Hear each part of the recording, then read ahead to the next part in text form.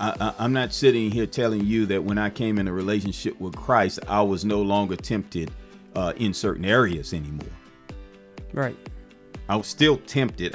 I still may have been tempted in those areas. However, now I have the power of Christ living and dwelling on the inside of me that gives me the capacity or the strength to resist the enemy. Right. Welcome to Mission Driven. I'm Derek. And I'm Brother A. Mission Driven is here for us to provide you with information and resources to help you to identify those around you that may be struggling with life-debilitating addictions.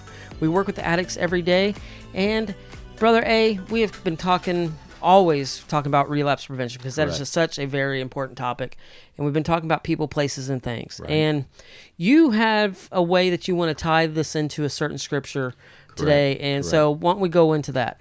Correct. As we've been discussing relapse prevention, I think more and more I'm realizing how people, places, and things play into success or failure in recovery. And so it's important to recognize how important those three things is. The scripture, in my interpretation of this particular verse, is also in a sense communicating the same thing in regards to people, places, and things, and how important they are in terms of our success in life. Our success in life, not just in recovery, but most important when it comes to relapse prevention. Okay. So the verse is in 2 Corinthians 5:17. And 2 Corinthians 5:17, this verse we kind of look at in Adult and Teen Challenge as our mantra. Okay. Because it speaks to who we are and what what the Holy Spirit desires to do in our lives. But it reads like this. It says, "Therefore, if anyone is in Christ, he is a new creation. Old things have passed away. Behold, all things have become new." And, you know, the interesting aspect of this verse, it begins by saying, therefore, if anyone is in Christ. Right. Which implies that you can be out of Christ. Right. Correct? Correct.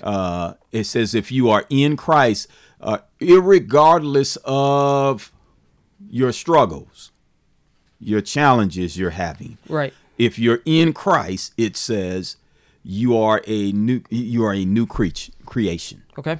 In other words, if you have surrendered your life to God, if you've surrendered your heart and life to Jesus Christ, then at that moment, you are considered a new creation because now Christ has come to live and dwell in your heart and life. Right. Amen.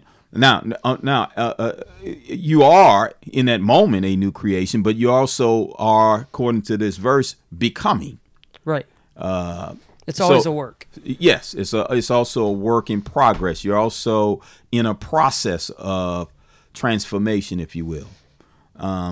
Even though you were changed when you gave your heart and life to Christ, you're being changed as well. So how does people, places, and things play into that? Well, it says old things have passed away. Okay. So if I am desiring to live this new life in Christ, old things have passed away in terms of the person I used to be, the person I chose to be, how I chose to live, the people I chose to associate with, the things I chose to do, the places I chose to go. Right. Now have instantly passed away and are passing away. Right. Am I making sense there? Yeah, yeah. I mean, it's like as Christ changes you, the past passes away. So as you spend more time with Christ, as you spend more time in your Word, as you do those things, you are becoming a new creation, like you're saying. Because it's once we go back to this renewing of the mind. Right. And when you start being in the Word and being with Christ so much more, you don't want to go and be with those people, places, and things that caused you to go down the path that you did in the past. Well, you may want to go because even though you have come into a relationship with Christ and your life has been changed because of that relationship with him, you're still in the world, you're just not of the world. Right. And so the temptations of the world, you are still subject to those temptations, and you open the door to a lot of activities, if you will, explicit activities or illicit activities, if you will, in your life, that it's not realistic to think, because I went to the altar and prayed and gave my heart and life to Christ, that now I'm no longer subject to those things. Okay, right. Now Jesus has come into my heart. He lives in my heart, and and because he's in my heart now, I have the desire to live according to his will and plan. But I'm still in this world and still have to deal with the flesh. Okay. And so the flesh is still subject to the things that I was involved in before. Drugs and alcohol, the people, places, and things. Right. And so now it's me having to make a conscious and intentional decision to allow those old things to pass away and all things to become new. Right. So it's still that process that's taking place, even though it's instant because I've come in. He's already done it. Right. But I have to do the work, and this might be it may sound somewhat contradictory to some, but it's the spiritual mind that understands what I'm talking about. You got to put on spiritual ears to really connect with what I'm talking about. The natural mind cannot understand this. The natural mind, to the natural mind, it doesn't make sense. Either it's passed away or it hasn't passed away. Right. But the process of transformation is not simply instantaneous. Okay. It's a work as well. Right. There's no magic moment when you come to Christ. No. He didn't pull out a magic wand and touch you on your head and say you're delivered from people, places, and things of the past. Right. That's not how it works. I mean, we've heard stories of where people have instantly been freed of their addictions through Christ, but that's not the normal thing, because it's always a work at it. I believe every person is instantly free. Okay. But they're not free instantly. Okay, explain that. It's going back to the same context in which I was talking about in this verse. Okay. When we come into relationship with Christ, because he now lives and dwells in our heart, he comes in and we become new creations. We become the righteousness of God in Christ Jesus. That's why the scripture is consistent. It says here, in Christ Jesus. Therefore, if any man be in Christ, he is a new creation. So I think the Lord was wanting us to identify with this for a reason, because he knows that we have certain proclivities. He knows that because we still dwell and live in this flesh, that we're subject to the things of this world, even though we have come into relationship with him. Right. That the enemy will try to use the things of this world to draw us back in. Okay. Right. And the interesting part about that, when I heard what you said just now when you said, well, there's been some people that have been instantly changed. That seems to imply that they no longer was tempted or desired to do that activity again. Right. Well, they say they haven't been. Correct. They said they haven't been. Right. But the truth of the matter, who knows the truth of the matter? Right. I can tell you this. I'm not sitting here telling you that when I came in a relationship with Christ, I was no longer tempted in certain areas anymore. Right. I was still tempted. I still may have been tempted in those areas. However, now I have the power of Christ living and dwelling on the inside of me that gives me the capacity or the strength to resist the enemy. Right. Where I didn't have that, and nor did I seemingly even desire to resist it. I was in sin. I had no revelation of who Christ is or was, and so it didn't. I did what sinners do. I sinned. Right. But when I came into relationship with Jesus Christ, my eyes were open to my sin. I realized that that was a lifestyle, that I could no longer live. Right. And that my life is now in Christ. Right. And I have to live my life based on that. And so when you're talking about, instantaneous deliverance, it seems to imply that there's some magical moment. Right. Right. And there's no magical moment. Right. There is a moment where you come to life, where you were dead, now you're alive. Right. But there's no magical moment. Okay. You just realize the depth of your sin and the depth of your depravity, and now you no longer want to live that way, but you're still subject to those things in the flesh. But now, because the power of Christ now abides in you, you have the strength now to resist the enemy. But it's still not easy. Right.